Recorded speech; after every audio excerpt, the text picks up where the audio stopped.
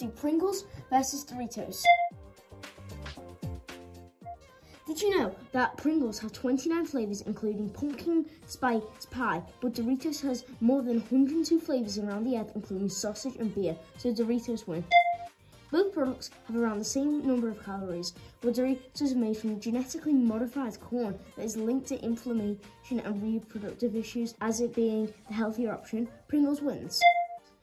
Pringles get almost £20 million a year in sales, but Doritos get a bit over £1 billion every year, so the win goes to Doritos. Doritos packaging is made of plastic, but Pringles is known as not able to recycle because it's made out of cardboard and has a metal base, so Doritos wins. More popular celebrities are on Pringles sides, so Pringles wins.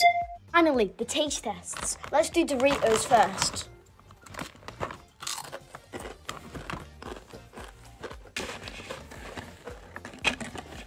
Now Pringles.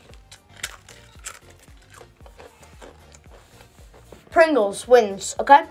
Secondly, we have pizza versus burger.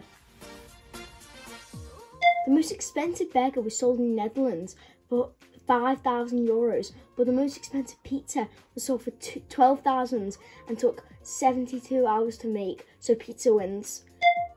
2.3 billion burgers are sold every year, but the number of pizza is 5 billion, so pizza wins.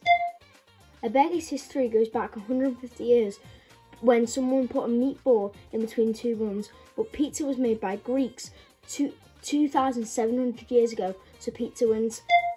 The health burgers are higher in fat, calcium and protein, so it being the healthiest, pizza wins. I don't even need to do a taste test, pizza wins.